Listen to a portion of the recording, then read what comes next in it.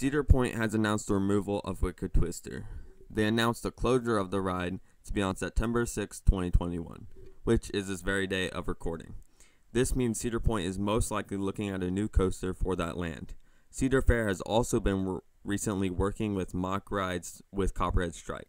So while finishing two major projects, I rushed out a Cedar Point Mack rides launch coaster. This coaster would take the land of Wicked Twister and would be a very short ride.